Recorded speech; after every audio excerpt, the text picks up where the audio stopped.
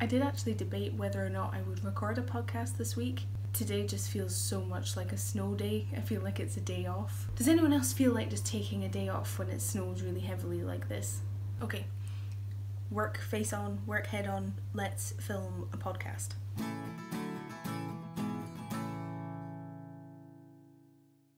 Hi there, welcome to the Kelpie Knits podcast. This is episode 4. My name is Ailey.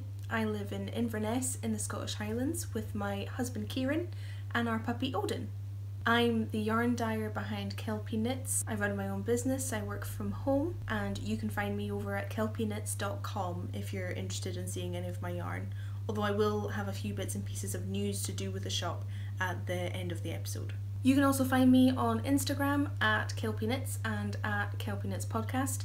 I also have a Facebook group which is just called Kelpie Knits, but it's been quite neglected over there. I haven't had a lot of time, so if you need me more urgently, find me on Instagram or try emailing me at kelpieknits@gmail.com. This podcast is the home of the Kelpie KAL 2020, which is all about busting your stash. So if you have yarn that you've put off using or a little hoard that is getting a bit too big, this is the KAL for you. I've explained a lot in the past few episodes, but the only rules are you have to use yarn that's already in your stash to make a finished project.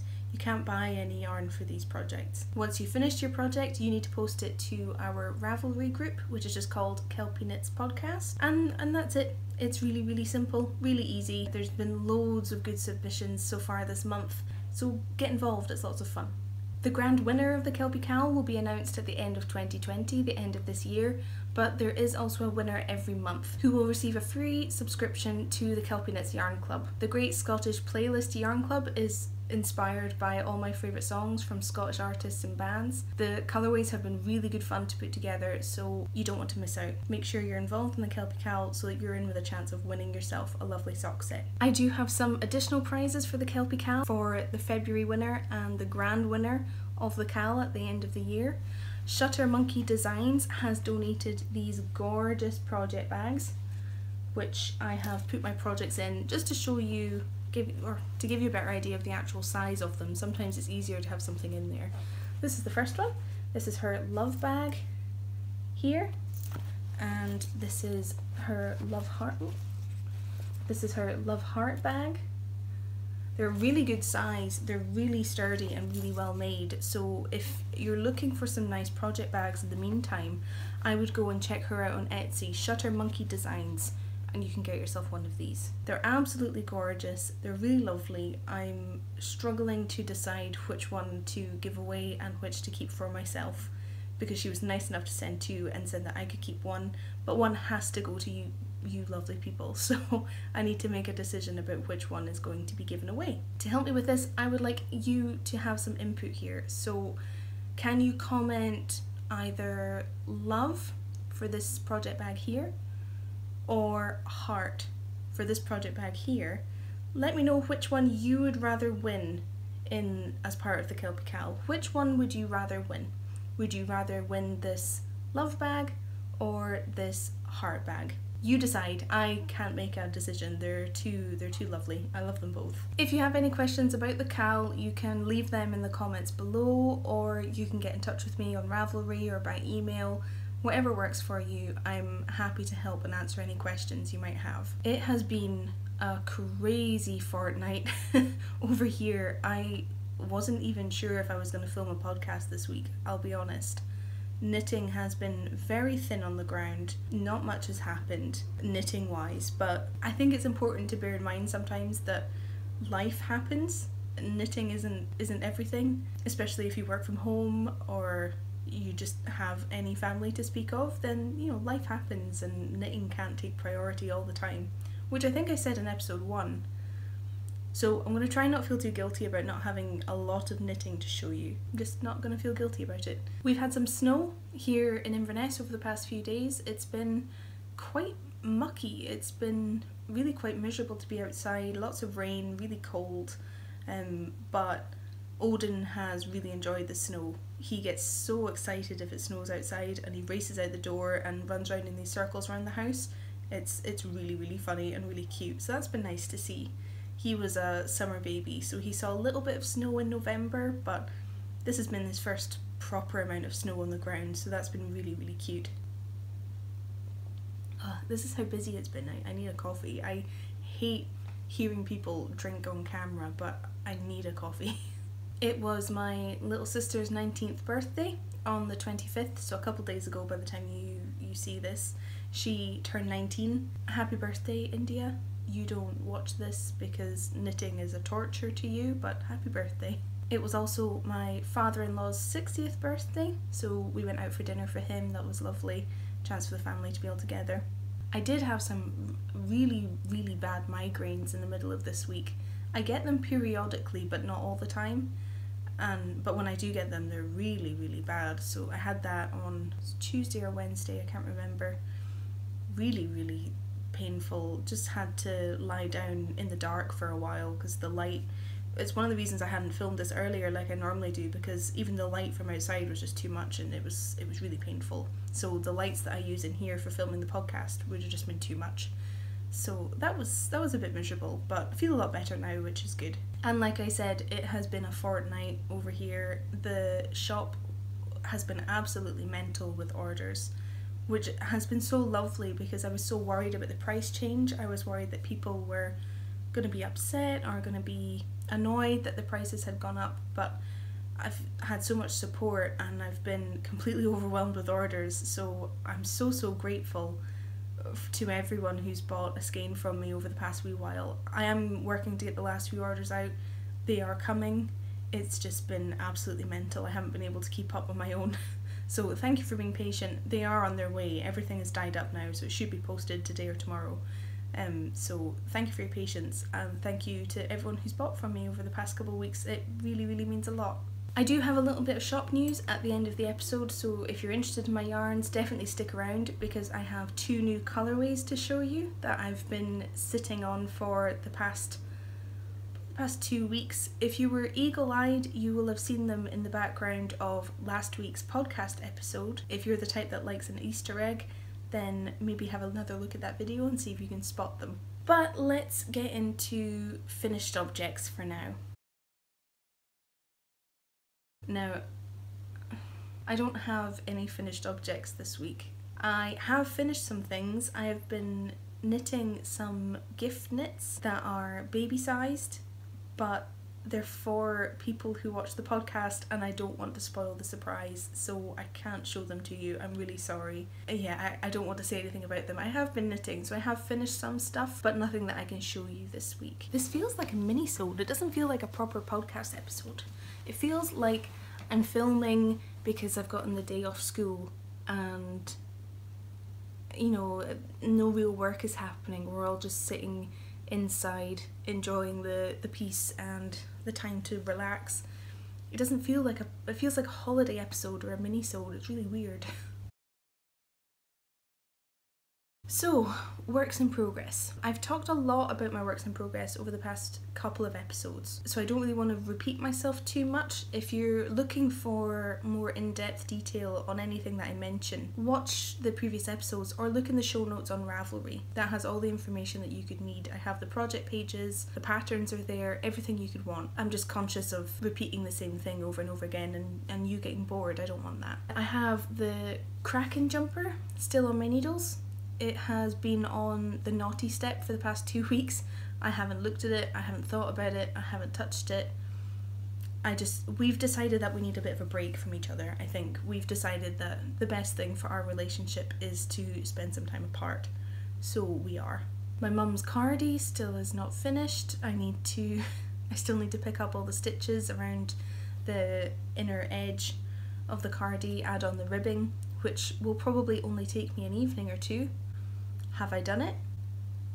No. Still not finished, still ongoing. I have more hope about getting that one finished soon though, rather than the Kraken jumper. Don't even talk to me about the Kraken jumper at the moment.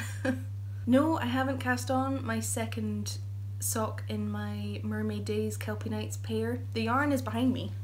It sits behind me every time I sit in the living room, but I still haven't cast it on. Although the chances that I will cast it on in the next week or so are a lot more likely now than they were, and I'll explain why in a minute. I haven't felt any urgency to cast it on. I just haven't wanted to work on it really, so I haven't. My Kyler shawl is coming along really, really nicely.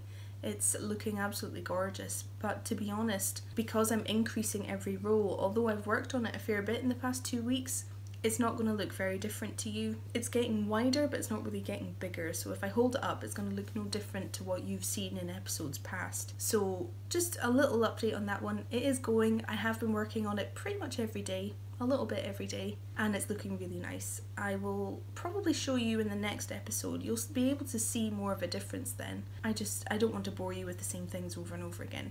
But that one I have picked up, and that one is going very well. My scrappy socks. Oh, I debated whether or not to even tell you. I'm so embarrassed, and I was so gutted at the time. But I said at the very beginning of this I was going to be transparent about my mistakes. So I have to be transparent about my mistakes, otherwise I'm a hypocrite. I have frogged my scrappy sock. I know, I'm so gutted. It didn't work. I don't know whether I counted wrong or I measured wrong, but I ended up with, I think, about double the stitches I was supposed to have. It was going to be way too big. It would have been like baggy around my ankle, properly baggy, and it just wasn't working, and I couldn't figure out how to go back and sort it because I didn't know exactly what was wrong. I was absolutely gutted. I wrestled with it for a whole evening because I was determined to make it work, and I couldn't get it. I was so sad. So I frogged it. I saved the yarn. I'm determined to make nice things out of my needle and thread yarn because it's too nice not to use. Some of that yarn has gone into one of the baby knits that I talked about that I can't show you, and it looks really lovely. It's I don't want to say, but it's gone into one of the baby projects, which I love, and I'm quite happy that it's gone into something that someone is going to really enjoy. But I don't have my scrappy socks anymore, and I'm a bit heartbroken. But it does mean that now I will probably pay more attention to my Kelpie Knits sock because I don't have my scrappy sock on the needles anymore. It seems more reasonable to cast on another one. I won't feel as bad. But yeah, I feel a little bit heartbroken. I feel I need to have a moment of silence for my scrappy sock dreams that I was so excited for, and they just haven't quite turned out the way I want. Anyway, moving on. I do have one new, oh no, that's a lie. I have 2 new works in progress to show you. So you are going to get something for the time that you spent here today, I promise. My first new work in progress that I need to show you is my North of the River blanket. So I'll have the pattern on the screen somewhere here because you hadn't seen it before. This has been the pattern that has saved my 2 weeks knitting wise. It really has. This is knit out of super chunky yarn on 10mm needles. It's very simple, very easy to understand, and because you're using such chunky yarn and chunky needles, the progress is unbelievable compared to what I have been working on. So this has been a real godsend this past fortnight. Where am I? So this is what I have so far. I don't know how well you're going to be able to see it, but I'll do my best. This is it here. So this is made out of Drops Andy's super chunky wool in their colour green. It's this really lovely olivey kind of hunter green almost. Look at this. I'm on my second ball of that wool, so this is 2 balls worth I have so far. I think it's going to be more of a runner blanket along the bottom of a bed. I haven't made it too wide. This is it. So I think it's going to be nice along the bottom of a bed. I'm going to make it quite long, but this has been a joy to work on. I've absolutely loved it. Even if you only have time for a few rows, you can visibly see how much more you've knit, and it's fantastic. The North of the River blanket was designed by 5410 Studio. I just got it on Ravelry, but it's been an absolute joy. If you need a quick gift knit for someone, if you just want a new accessory for your room or your living room, this is fantastic. I'd really recommend it. Yeah, I love mine. I think this is gonna... Ooh, maybe I should make something out of that nice green. What do you think? Nice jumper maybe? Anyway, I think this is going to be really, really pretty. I think it's going to be a lovely addition to the bed, and I can't wait to work on it more. Absolutely can't wait.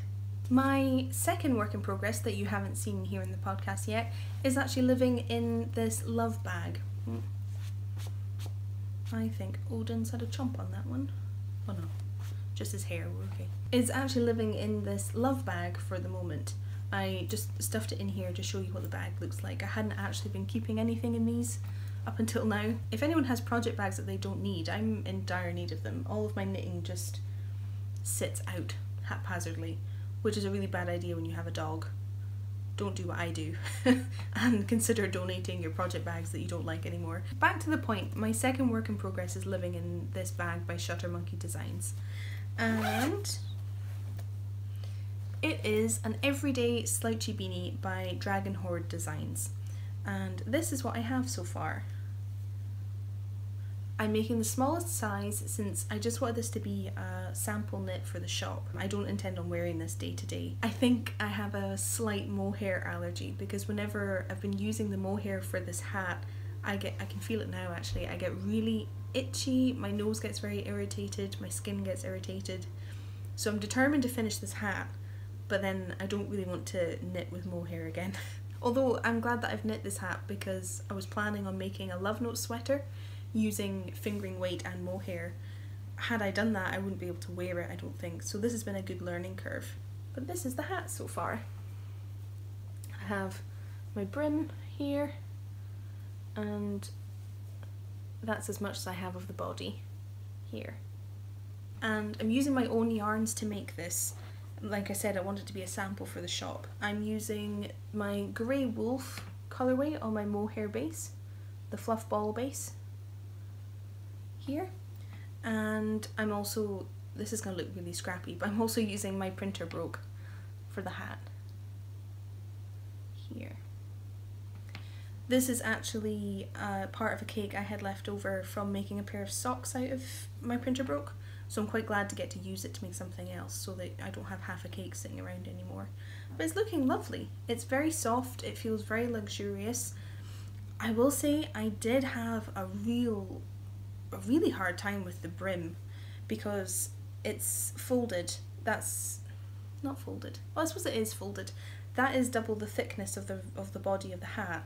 So you provisionally cast on, and then when you get to half the length of the brim, you fold it over and knit them together so that you get this double thickness brim. And it took me a lot longer than it should have. It took me most of an evening just to sort out the provisional cast on and finish the brim. I got quite frustrated with it, and the bamboo needles that I was using snapped, so I've managed to find some other ones I can knit the rest with, but I got very frustrated with it. I just didn't like it, so I don't know if I'll make another one, but I am happy with how this is turning out. I'll try turning it inside out so that you can see it properly. So this is the outside of the hat. I showed you the inside before. This is what it looks like. So you use a couple sizes smaller needles for the brim, so the stitches are a lot smaller and they look quite neat, and then a larger size of needle for the body of the hat. So I've been working on this kind of in between everything else because it's just knitting every round. It's quite meditative, but like I said, I've been having a hard time with this mohair. It makes me very itchy and very sneezy, so I'm hoping I can get this finished quickly so that I don't have to use it anymore. But that's not the pattern's fault, that's my aversion to mohair and my body and nose not really liking mohair, so it's nothing against the pattern. And like I said, I'm keeping it in this Shutter Monkey Designs bag, so it holds it quite well really. That's got the 2 balls of yarn and my hat in it here. So it's a really good size. I really love the bag, just not the sneezy hat that's inside it. And that's it for works in progress. Like I said, it's been a slow fortnight with not very many changes, so I hope you still like seeing what I have started working on in the past fortnight. Hopefully I will have more finished next time I see you, so we can maybe have a parade of finished objects, but it just didn't happen this week, this couple of weeks. I had too much on, and to be honest, I'm just happy to have the time to sit down and actually film. It's quite a treat just getting some peace and quiet and some time to do that. I have a short Q&A segment. I opened up, I put a post up on my Instagram asking if you had any questions for me, knitting related or not, either is fine.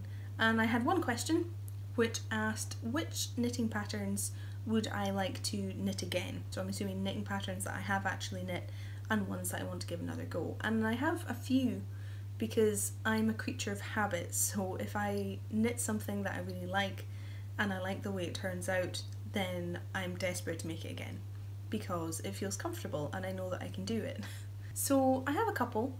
The first one that came to mind was the Weekender by Andrea Mowry. I made that last year and I gave it to one of my friends for Christmas, and although it was really nice, I really liked it, I think it was a bad yarn choice. If I could give it another go, I would choose a yarn that had a bit more drape. This one was a little bit dense and I feel like it could have turned out nicer, although I think she liked it. I think she enjoyed getting her knitted jumper for Christmas, but if I were to give that another go, I think I would be happier with a different yarn. Another pattern that I would like to make again is the Raina. I made that shawl just a couple months ago, not that long ago, with minis that I got for Christmas. And it's such a perfect pattern for using up a single skein of fingering weight yarn that I found I want to make it with every one skein I have of colourways upstairs and fingering yarn, which isn't practical because then you end up with several shawls rather than lots of different things that you can wear. But the Raina shawl is really good. I really want to make another one of those. Another one that I'm dying to make again, and I hope I find the time for it at some point, is the Mermaid top by Rebecca Mackenzie. I think I talked about it in the last episode, maybe episode 2, where I said I wanted to make this one again because it was just so fun to work on and the finished product is so beautiful. There's a gorgeous lace panel on the top. I think were I to make one for myself, I would give it long sleeves because I don't really like sleeveless tops. But I'm dying to make one for myself to wear, and I don't know when I'm going to get the time. The last pattern that I narrowed down that I would make again would be the Log Cabin Blanket by Stacey Perry of Very Pink Knits. That was one of the first big projects I ever made, and I was so happy when I finished it. It was such a big achievement. My first blanket, my first proper knit. I sewed it all together, I wove all the ends in. It looks great, it's still on my bed, and I'd love to make another one. That would make a really good a baby gift knit, like I was talking about earlier on. That would be really nice. Can you get away with just starting a new blanket when you've just cast one on and you have 7 works in progress on the go? Can you justify it? It would be great for scraps. Be great for the Kelpie KAL, using up your stash, because you can use any colour and you only need a little amount of every colour. It's a really fun knit. One thing I will say is I am making a point of starting one of my Make 9 projects in these next 2 weeks. So next time I see you, I will have a Make 9 project cast on, because if I don't get started on it, I'm not going to have enough time to finish my 9 by the end of the year, because we're already at the very end of February. And I'm dying to make them. They're all things I want to make myself, and I've fallen into my same trap of making things for other people for other reasons that aren't for me. So I'm going to make myself cast on something nice to give myself rather than give away. If I don't have a Make 9 project cast on for next time, then you can shout at me in the comments. I don't know. Nothing's gonna happen, but I really, really want to cast one on. I want something for myself, so I'm gonna try and make myself for next time. I have a little bit of shop news now. If you're not interested in Kelpie Knits yarn, that's okay. It was nice having you, and I will see you in 2 weeks, so mid-March time. If you are interested in my yarns, then I have some very exciting news, because I have 2 new colourways to show you this week. Like I said, the eagle-eyed among you may have noticed them in the background of last week's video. They're there at the moment. And the first new colourway that I have for you is called Ptarmigan, and this is it here. So there are some lovely red and green speckles here. It's quite a plain yarn, but I think it's really, really beautiful. I absolutely love the way that it's come out. I think it's almost quite Christmassy without being Christmassy. It's quite natural looking, I think. And I don't want to say plain. I feel like plain is a negative word, because I really love it. I think it's really beautiful. I basically wanted a more basic speckled yarn to knit with myself. I wanted it, so I made it. And it turned out nice enough that I'm going to bring it to the shop, so you can get some of this for yourself. So this is number one, this is ptarmigan. I should probably also say that a ptarmigan is a Scottish bird. That's what inspired the name. New colourway number two is a little bit different from ptarmigan. This is Springsteen. So here we are, I'll give you a good look at Mr. Springsteen.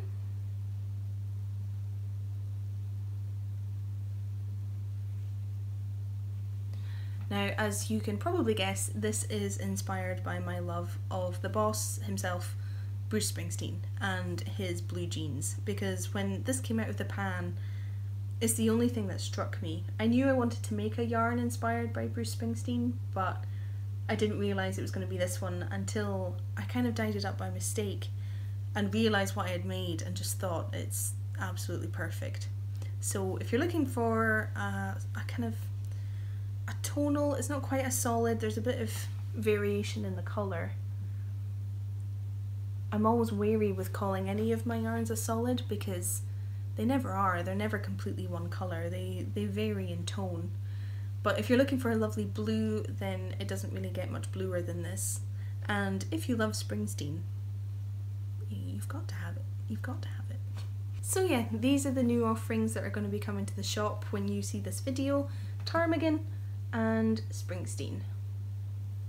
I have those two new colourways, but I've also been adding a lot more bases to the shop and a lot more weights. So the colourways that I've had for quite a long time are now available on a couple of different weights. Some of them are available in DK weight, some of them are available in Aran weight, and I have my printer broke now available on my BFL base, Blue Faced Leicester.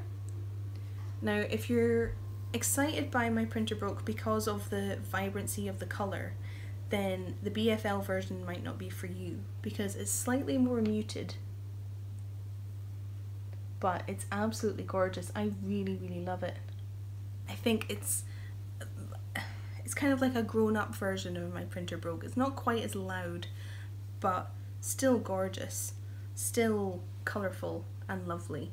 So this is available in the shop now. I've also signed on to be part of Operation Social Justice that's been headed by Gamer Crafting.